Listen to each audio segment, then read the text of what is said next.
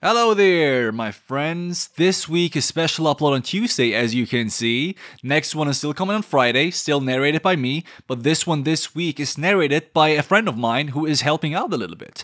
We may have new videos up every Tuesday and Friday from here on out. Let's see where this goes. Hope you enjoy it. Stay tuned, and see you on Friday. The movie is The Sadness, which really should have been named The Grossness. Takes place in Taipei, Taiwan. The city succumbs to a viral pandemic that transforms peaceful citizens into sadistic, bloodthirsty maniacs. In this video, we will look at the mistakes the characters make, figure out potential alternatives, and attempt to beat the mysterious illness presented in the movie The Sadness.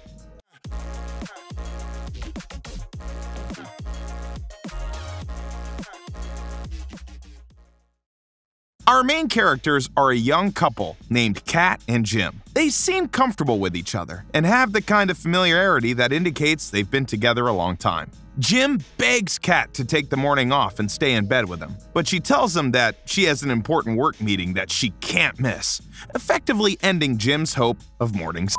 Jim grabs his phone and watches a news report, and this is the first time we hear of the deadly Alvin virus. Similar to our real-world COVID-19 virus, symptoms present as flu-like, and experts are waiting for the disease to violently mutate, which will lead to the demise of civilization as they know it. Not much is known about the virus, other than the fact that it's highly contagious, and no one is really taking it seriously outside the medical community. The political officials of Taipei are accused of sweeping it under the rug because it's an election year, and the common people of the city assume it's just another bullshit scare tactic designed to keep them in line since there's no confirmed deaths. I don't know about you guys, but I just stay home. Maybe COVID's been around for too long and I'm used to being quarantined, but why risk it, right?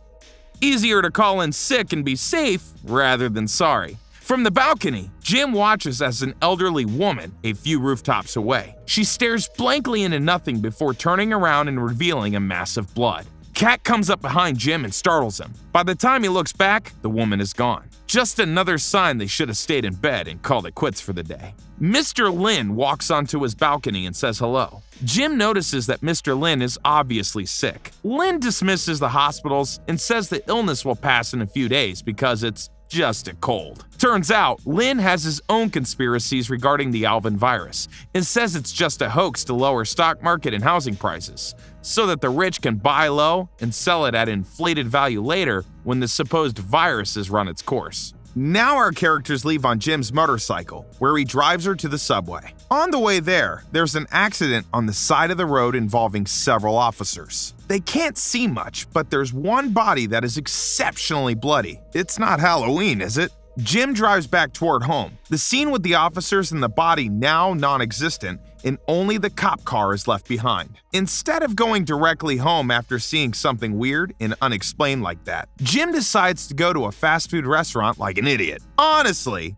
if he'd just gone home, the entire rest of the movie might have been avoided. But movies got a movie, so of course, Jim doesn't go home, because that would have been too smart. The same bloody old lady from the rooftop walks in, and she looks like red puffy eyes, oozing some kind of pus, and disgusting-ass teeth. Now for our first dead body. She promptly attacks a man, and we're off to the races, folks. She then turns, grabs the oil fryer, and dumps it on the cook's head, melting his skin like paper. Talk about 100% customer satisfaction. Jim finally realizes he should get the out of there and runs outside. The woman follows him, nearly catching him, when a car comes out of nowhere and hits her. The driver starts laughing maniacally, covered in blood, and laughs. That came out of nowhere, he says. Instead of getting on his bike and riding away, which would have been the smart thing to do, he runs away on foot. Again. Why not take the bike? Unless you're Usain Bolt, do you really think you can outrun the living dead successfully? He's chased by another deranged infected and runs into a small alleyway with a door. The zombie bats at him, reaching inside, but Jim ducks and runs away. He makes it back to his apartment and bursts in the door. He tries to call Kat, but gets no response. On the TV, nothing is on except a disturbing cartoon and a civil emergency national warning sign on every channel. A loudspeaker goes off, and though at first this sounds like the army might be coming in to contain the infected and rescue the survivors, there's no such luck. The voice on the speaker tells everyone to come outside so they can do, well, let's just say, some rather unpleasant stuff. Without warning, Lynn attacks Jim with his gardening clippers. Jim holds the insides of the blades, keeping Lynn away, but the blades inch towards Jim's neck all the same. Jim falters, and 2 of Jim's fingers suffer decapitation. Lynn picks up one of the fingers and chews on it. After he gets the finger nice and chewed up, he tosses it into the fish tank. Finger food. No? 2 on the nose? I'll show myself out. Jim hits Lynn in the head with the toaster. He jumps over Lynn's body and makes his way to the exit. Lynn wakes up, but Jim escapes just in time. This is stupid, right? What he should have done was make sure that Lynn was truly dead. At the very least, he could have taken the body and dumped it outside of the apartment, or thrown it over the railing and bolt and locked the door. Instead, he runs outside where the world has gone to shit. Jim sees groups of people eating each other and doing unspeakable things to one another, all laughing and giddy. This is one party you don't want to be invited to. Jim goes to his bike, very quietly trying to turn on the engine with his one working hand. The noise attracts a group of zombies, but he's able to zoom away before sustaining any more damage. It's here that the movie decides to switch over to Kat's perspective for the majority of the film. She is quietly reading a novel on the train when the businessman next to her says hello. After numerous attempts at small talk, Kat shuts him down, saying that she just wants to read her book. The businessman mutters under his breath that Kat's being a bitch. Uncomfortable, Kat stands and tells an oncoming passenger to take her seat. Now, this part is important. Remember this guy. He becomes a real motherfucker here in a second. Suddenly, a passenger pulls out a knife and stabs the guy next to him. Blood splurts all over, and it takes another 5 men to tackle the stabber. The woman who took Kat's spot, later we learn that her name is Amy, is mortified, and Kat tries to comfort her, saying that it's over and they got him. But this is, of course, a zombie movie, so it's not really over. A man stabs a woman, making multiple incisions. And I'm not exaggerating when I say that they are literally bathed in blood. Businessman gorges Amy in the eye with the point of an umbrella. Kat helps Amy out of the car, and the businessman stares up at them, intent on raping them. The girls disappear into a small subway tunnel, still chased by the businessman. They meet another bystander who tries to help them, but ultimately succumbs to the disease via the businessman, who bites off his nose for a quick snack. There's a real rhinoplasty nose joke in there somewhere, I'm sure, but let's move on. While this is, of course, terrifying, I don't understand why the girls don't fight back. I mean, there's 2 of them, and only 1 of him, right? What they should have done is run around the corner and waited for him to appear. Then they could have taken him down together. But they don't do that, because again, too easy. They make their escape, seeing a figure at the end of the tunnel. They pull an Indiana Jones and slide underneath the door and out to safety in the nick of time. Back to Fingerless Jim for a second. Via convenient broadcast exposition, we learn a little more insight into the effects of the virus, which activates the sexual part of the brain. Many people are being raped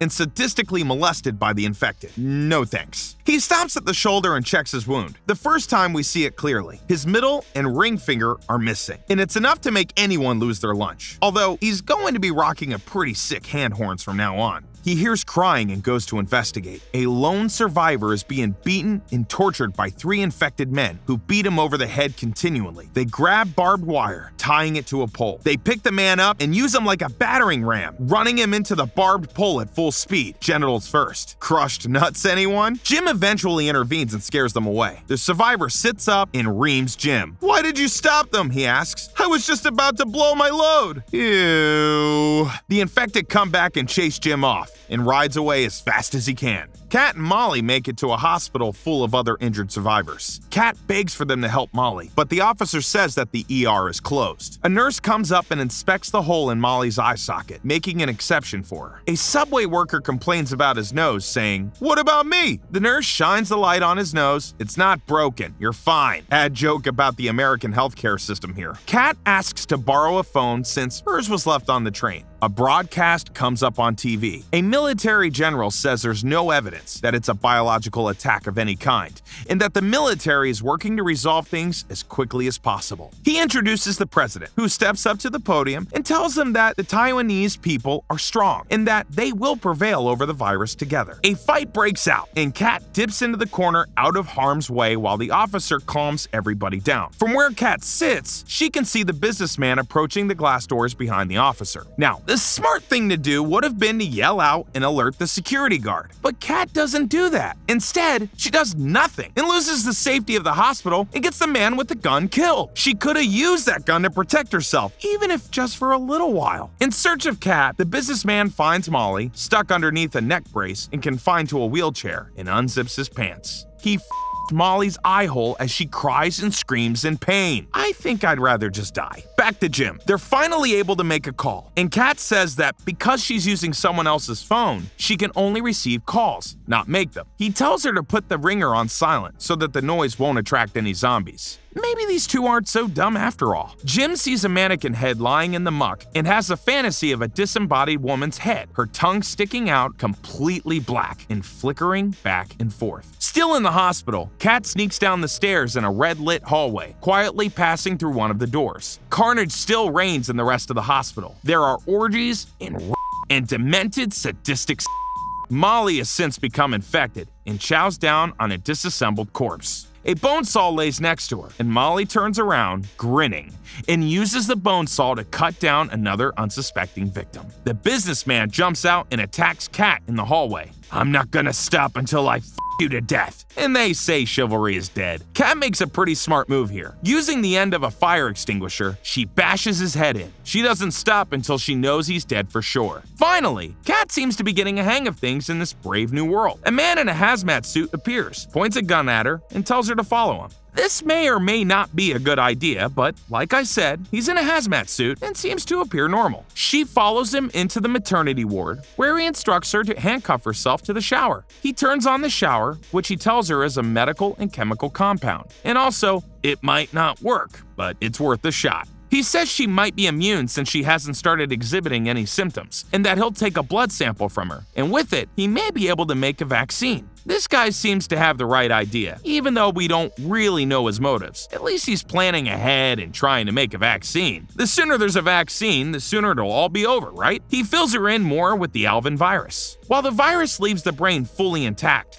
the infected must inflict pain and suffering on their victims in order to be satisfied. The Alvin virus affects both the sexual and the sadistic sides of the brain and affects the brain's ability to regulate aggression. As he's explaining, Kat grabs her bloody clothes and tosses them into a dumpster, but something moves underneath it. She goes to inspect it, and it's a live baby, infected by the virus. The doctor sneaks up behind her and injects her with infected blood. Kat falls to the ground. He handcuffs her back to the shower and then suffocates the baby. He tries to justify his actions to her, saying that when he got to the hospital, all the babies were abandoned, so he was going to kill them all and save them from the same fate the rest of the survivors endured. Then he tried to use them as a way to develop a vaccine, but they were all infected. He then killed them and apparently missed one. Kat hides the phone, texting Jim her location. This one's tricky. Kat could break her thumb and slip through the handcuffs. We know she's decently strong because she's already killed the businessman, so it's not too far out to say that she could overpower this doctor. She's in a hospital, so she could easily barricade herself in somewhere. The hospital has everything you need in case of an emergency, and it's likely that there's food and vending machines nearby, along with plenty of bed, blankets, and pillows to use while waiting for the zombies to kill each other off. The doctor holds a gun to her head and leads her out into the hall where he's attacked by an infected man with an axe who hacks at the doctor's foot. The doctor shoots the man and screams at Kat to help him up. He tells her, as he's already called for a rescue team,